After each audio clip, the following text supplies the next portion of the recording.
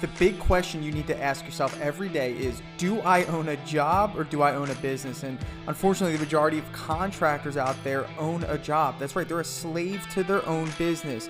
But the other side of the fence is so much greener, it's so much better, and that's when you're finally fully in control of your destiny, your freedom, your time. And that's what Contractor Secrets is about. It's about taking back our time, building a business with systems, standards, values, procedures, putting yourself in the driver's seat. And that's what it's about. So I'm excited. I'm happy to have you here. Let's dive into the Contractor Secrets podcast. Welcome to the Trade Thrive podcast. This is Tanner, your host. And today we're going to dive into part 2 of our 3-part series where we discuss building value with specific types of homeowners. Quick recap on our last episode.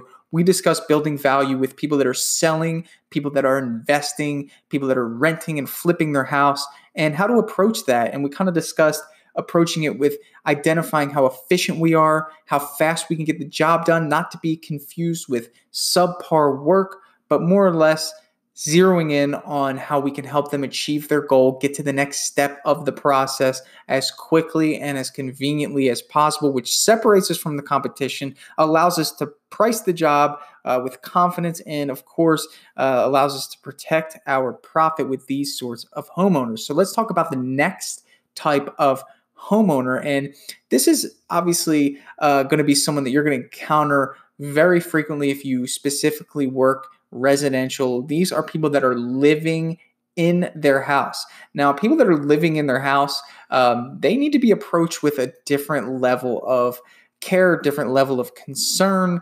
much more different than, someone who's selling, flipping, renting, where in most cases you're probably working in an empty house, with people that are living in their house. There's different variables, there's different concerns. So you need to be flexible with how you approach this sort of customer. Now, we break this sort of customer into 2 different subcategories. So you have people that are living in their house and they need to upkeep their house. And then you have people living in their house and they want to upgrade their house. So you have 2 different things here. You have need and you have want. So I'm going to give you an example of one. And the first example is someone who got a letter from the HOA committee saying, hey, your house is looking pretty shoddy. I need you to get some quotes and get an estimate to paint this thing, or we're going to fine you. And this is a lot different than somebody who seeks your services because they're excited to change the look of the house. Okay, so 2 totally different approaches, right? So you have somebody who's genuinely interested in working with you and is excited about this new adventure of changing the color of their house or upgrading the house in some way. And then you have someone that's forced to. And how do you approach them, right? You can't go in with the same approach or you're going to only be compared with price. So the first thing is that let's go with the people who have to upkeep. Let's go with someone who has the HOA letter in hand. They have to reach out. They have to get some estimates, right? By nature, they are going to look for the most affordable option because this isn't something they really wanted to do in the first place. And if it was, they would have done it already. So how do we build value with someone that doesn't even want to work with us? And we do this in a very specific way. The first thing is you have to recognize that you are there not because they want you there, but most importantly, you're there because you have to be there. But you can really be what I'd like to call like the saving grace in this situation.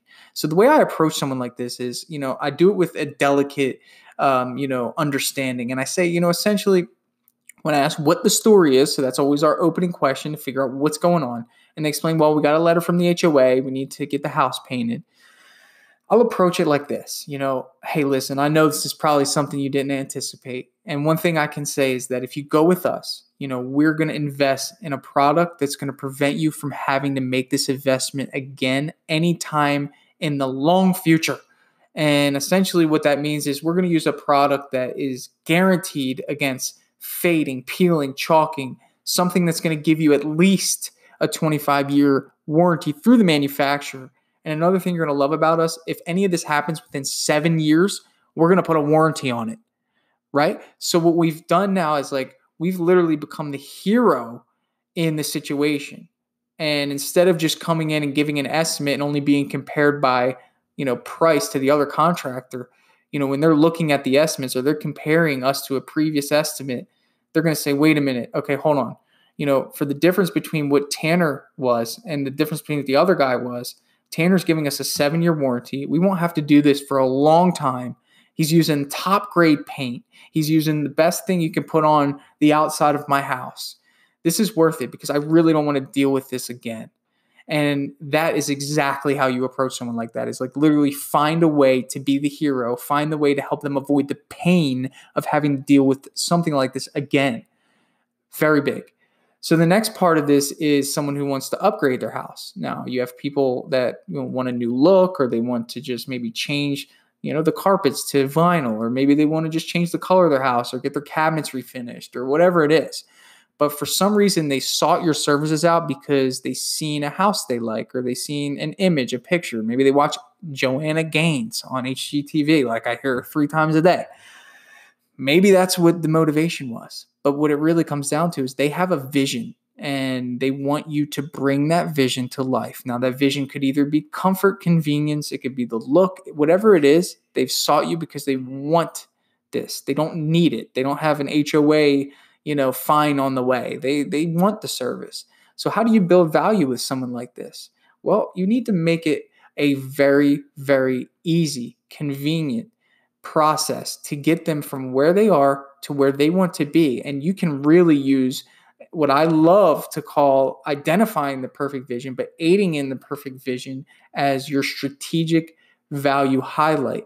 And by that, I mean, in my industry, which is painting, and a lot of you guys who follow me are in the painting industry, what we do is we offer a free color consultation to help them pick the right colors. So I'll give you an example of what that dialogue looks like. When you always say, go in, hey, what's the story? What did you invite us over for? Oh, well, I was on HGTV and, we were thinking about it and we really just want to change the color of the house, and, I've heard that before. Trust me. Some of you have definitely heard that before too. And, one thing that you could say is, oh, well, what were you thinking? Well, we were thinking like, something in the grays. Well, if you could give me a list of every gray shade, you'd be listing it on, an Excel spreadsheet with 9 million cells. There's so many colors. So one thing that I like to do is alleviate this overwhelming color selection process and build value at the same time. So what I'll say is, oh, great. That's a great idea. And what you want to do is emphasize like the validity in their vision. I think gray will look great in here. Okay. Whether you like gray or not, say it'll look great because it's not your house. Your opinion doesn't matter unless it's like a really crazy color. Then you got to step in and be like, I don't think bright pink would be great for resale.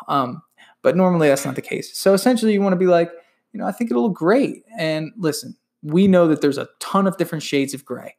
One thing that we invest in whenever someone hires us is we present you with a free color consultation with a licensed decorator to paint color samples on the wall to help aid you in this color process.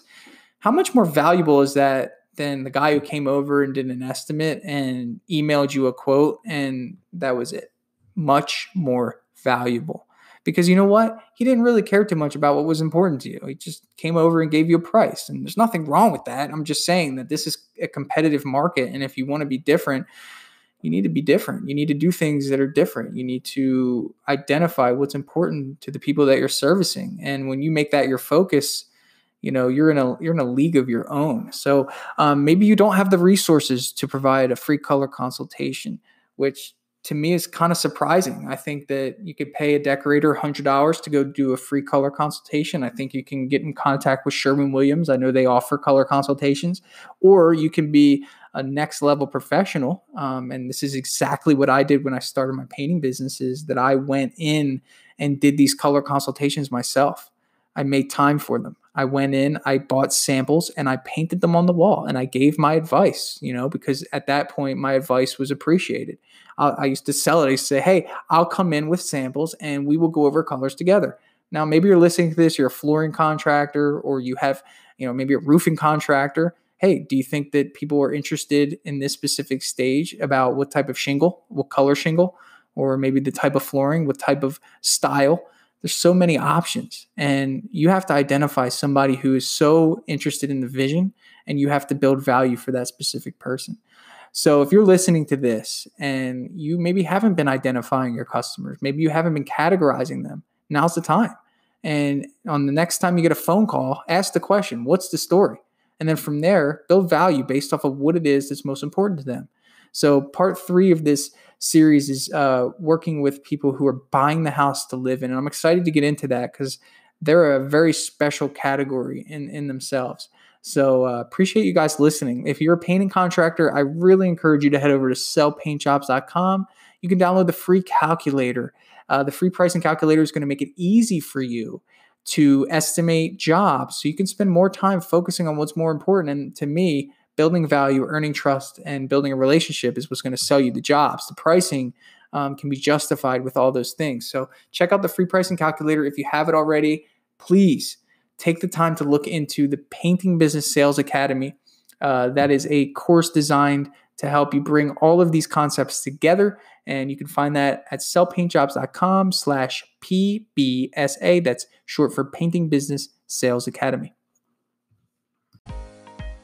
Hey, I just want to take a second to thank you for joining me here on the Contractor Secrets podcast. I'm just going to take this opportunity to let you know that my passion is coaching people, helping people. I've changed my Instagram name to @contractorcoach. And I did that because that is my passion. I want to help you. So please reach out to me.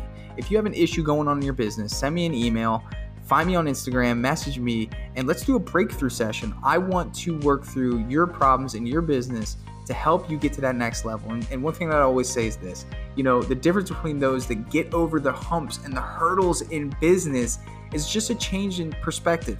And that's what I plan to offer you. So get with me, message me, allow me to help you take your business to the next level.